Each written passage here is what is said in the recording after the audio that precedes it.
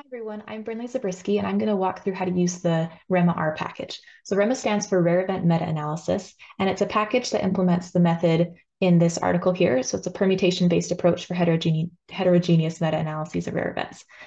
So this method can work well when events are binary and rare or adverse, and when there's heterogeneity in the data set.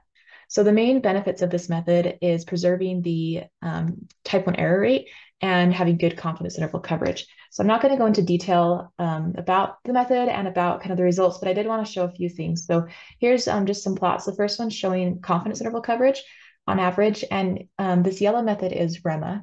And so we can see that comes really close to what we want, in this case, 95% coverage, more so than other methods. And then similarly, we preserve the type 1 error rate more so than other methods in kind of these challenging cases where we have rare events and heterogeneity. So those are the benefits of using this method. And obviously there's consequences. So we're going to have larger confidence interval widths than other methods. But again, that comes with the benefit of maintaining coverage and so forth. So how this method works, it's based on conditional logistic regression, where we condition out the nuisance parameters instead of trying to estimate them. But instead of using asymptotic inference, we use a permutation-based method for inference. And that is useful when we have rare events or sparse data. So what we get is something that looks like this here, which is the permutational distribution of the test statistic. And the way the test statistic is computed can be found in the paper. But for this example data, our observed value of the test statistic was 37. And then we permuted our meta-analysis data set a ton of times with some constraints to get all possible values of the test statistics. So we get a range from 27 to 53 here. So then to get like a p-value, we could just say, okay, well, everything more extreme than 37 for a two-sided p-value would result in our two-sided p-value there. So that's kind of the gist of the method. So again, based on conditional logistic regression, but we used a permutation-based approach for inference instead of an asymptotic-based approach. All right, so with that, let's jump into the actual package, rema. So we're going to use this very clean data set. So it's a smoking cessation, tobacco cessation drug. And the goal of this meta-analysis was to determine if there's serious cardiovascular adverse events with the use of Varenicline. So Varenicline usage is here, and then placebo is here. And so you can see the patients who received the placebo total, and then the number who experienced a serious cardiovascular adverse event, and so forth. So there's 22 studies here. So for rema, we can go ahead and load the package. And then if we look at the documentation, we can see there's just a few arguments here. The only ones that we need to specify are these four, so just the data information. So we're going to start with that, just doing a really basic meta-analysis. So because we're doing a ton of permutations, this can take a while to run, depending on the number of events. So the number of events is what largely drives computation time. Here we're looking okay. This set of 10 here adds some computation time. So this takes just over 2 minutes to run. So I went ahead and ran that in advance, so we don't have to wait for that. So if we look at the results, we see that we have a combined odds ratio of 3.4, 95% confidence interval. That is pretty wide, right? That's a pretty big range. And so that's just, again, one of the potential downsides of this method is that we're going to get a little bit more conservative results, but I mean, we're pretty much guaranteed that we do maintain 95% coverage, which is nice. And then our p-value that we got is 0.046. So that's just kind of a really quick meta-analysis using rema, but I want to go through a little bit more detail about what's going on. So if we plot this rema object, we're going to get a plot that is the permutational distribution of the test statistic. So in this case, where this asterisk is, that is where our observed test statistic is. So we have an observed test statistic of 34, and then a permutation distribution ranging from 20 to around, a little over 40. And so to get the two-sided p-value, we can add up everything that has bars with heights less than this value. And that's how we get the two-sided p-value. So a benefit of this is that we're not assuming normality here. This does look fairly normal, but you can see that the tails are not the same, right? And so you can imagine, different distributions that look a little bit differently than this one, that are more skewed, and we kind of maintain that exact distribution, if you will, which is kind of nice. So let's look at some of the details here. So rare event, heterogeneous meta-analysis method, great. Our two-sided p-value is returned, and mid p equals true.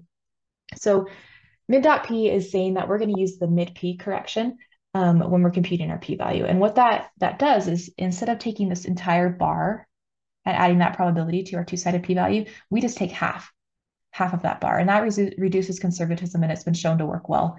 And so that's what we implement here in this package. And then we'll go over the conditional maximum likelihood estimation in just a second. I did want to show you everything that's in this rema object. So the traditional things that you put in are in there, as well as your arguments. TE is the odds ratio. CI is this 95% confidence interval you can pull out. P-val is the p-value. And then the distribution contains the test statistic and the probabilities that were in that plot. So you can get the actual data there. And then t-stat is the observed value of the test statistic. So that's what kind of just straightforward rema implementation looks like. Because it takes so long to run, let's say we decided we actually wanted a 10% alpha level instead of 5%. So instead of having to run this whole thing over again and take another 2 minutes in this case, we can just pass a rema object, and it can almost instantaneously update the results if we change, let's say, an alpha value. So here you can see, our confidence intervals a little bit narrower because we changed our alpha level there. So that's nice. We can pass a rema object in instead of the whole data. So we don't have to recompute the permutational distribution. We already have that, and so we can just change alpha. And then similarly, if we didn't want to use the mid-p correction for some reason, we could turn that off without having to rerun everything. And then you can see that does make our results, more, I guess, conservative in this case. Okay, so you really just need to put in the data and let rema do its thing. But again, you can actually pass in a rema object if you need to change things afterwards. Okay, I did want to show you just 2 more things, but that's really the basics of this package.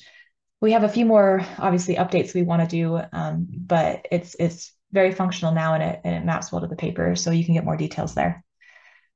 So here's just a made-up data set, just for illustration. So if I run this, you'll notice that we get an error, and it says that there's only one value in the permutational distribution of the test statistic, and so this method can't work. So that's saying is in that picture, there'd be only one bar here. And so that's just the trivial case where the observed value is the only value in the distribution. So in cases like this, rema just simply won't work. And so you'll need to use a different method to analyze your data set. So here's an example where rema doesn't work. And then I also wanted to just show a quick example where we use a different estimation method for the odds ratio. So again, I just made this data set up. If I run this, and then we can plot it, take a look. So this only has 2 values in the permutational distribution for the test statistic, and our observed value is 24. So whenever we have an observed value that's at the minimum or the maximum of the permutational distribution, then we cannot use conditional maximum likelihood. So if we go back to this first one we did, you can see that we use conditional maximum likelihood to get the odds ratio confidence interval. Great. But we can't do that in this case, where we're at in this case, the maximum of the test statistic distribution. So instead of using conditional maximum likelihood estimation, we instead use the median unbiased estimate. So when we do that, you'll get some slightly interesting results. So here it says we're using the median unbiased estimate, great. And then our odds ratio, we actually get an odds ratio, which is nice. And we get a lower bound in this case for the confidence interval. And then we go to infinity for the upper bound. And so that'll always be the case when we're at the min or max. We'll have infinity somewhere in there. We do get results, we get a p-value. It's just a different way to do that estimation. And again, more results are in the paper, but that'll be the 2 different options you'll have for this method part. And that's basically it. That's rema. So if you guys have any questions, please feel free to reach out. If you want to kind of check out more of rema, here's the CRAN and the GitHub repo. This is the article, which the package is based off. And then the data set that we use for illustration is linked here as well. So again, please feel free to reach out. I hope that was helpful.